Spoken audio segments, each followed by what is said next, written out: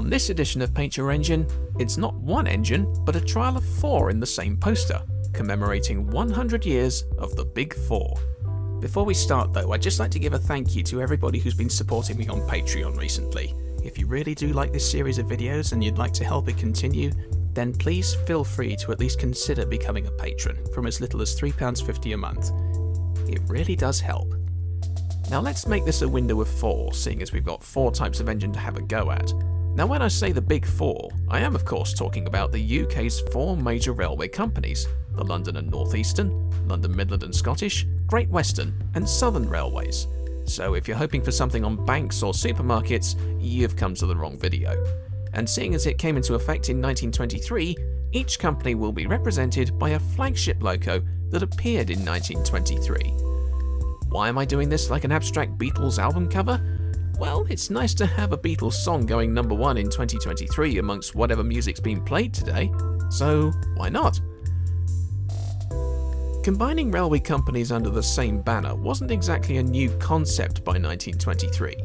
Railway mania of the 1840s and 50s sprung up masses of private companies, some of which barely got off the ground before they were swallowed up by a rival firm, while others, like the South Eastern and Chatham, were formed of 2 opposing firms competing for the same kind of traffic over different routes. The grouping came about by Act of Parliament. There were more than 120 railway companies under government control in the UK after World War I, and with road competition becoming a threat, the Prime Minister enacted a mass amalgamation of constituent companies to prevent further competition and reduce their losses. The Great Western was the only one of these companies to retain its original name, merging companies from South Wales, the West Midlands and companies west of Bristol and Exeter. They retained their original terminus in Paddington, where there had been a station since 1838. Now, enginemen of old have sometimes said that in terms of engineering, the Great Western built sailing galleons to their end, but in 1923 they were arguably about to enter the top of their game with the launch of the Castle-class 460s in August that year. The LMS, by comparison, was by far the biggest of the Big Four, with just shy of 7,800 miles of track to run and maintain. It was predominantly made up of the Midland, London North Western and Lancashire and Yorkshire railway companies. The latter pair had already merged in 1922. In Scotland, the Highland and Caledonian Railways were also LMS constituents.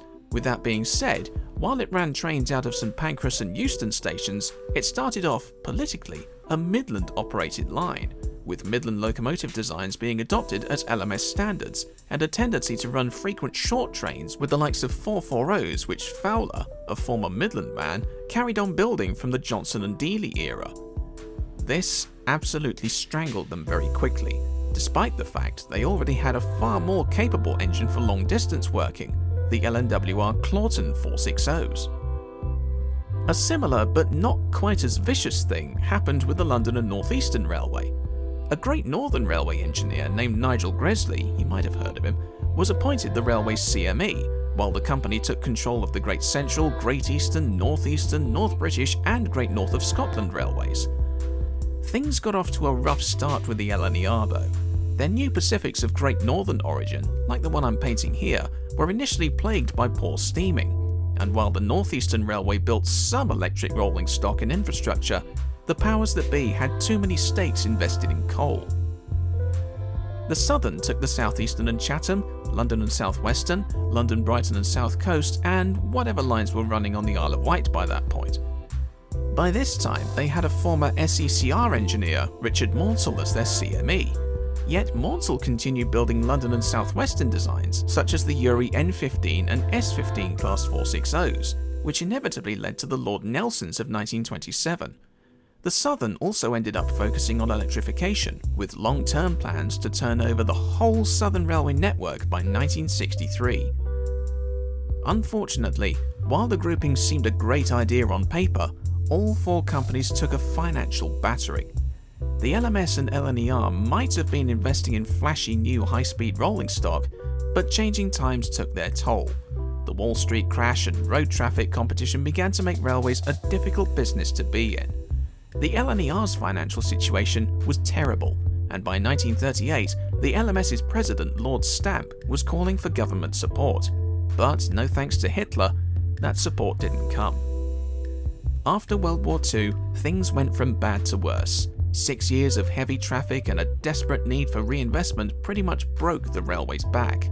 The grouping era finally came to an end on the 1st of January 1948, when the 4 private companies were brought under the public ownership of British Railways. It's amazing to find that 100 years later, the names of 3 of these companies have come full circle. We've got an LNER, GWR and Southern, though the nearest we've got to an LMS is the new London North Western. As for the reputation of these modern companies, well, least said about the state of Britain's railways today, probably the better. Still, at least the journey times have gotten quicker. Some of them. Allegedly. So there we are. I hope you enjoyed watching this as much as I enjoyed painting it.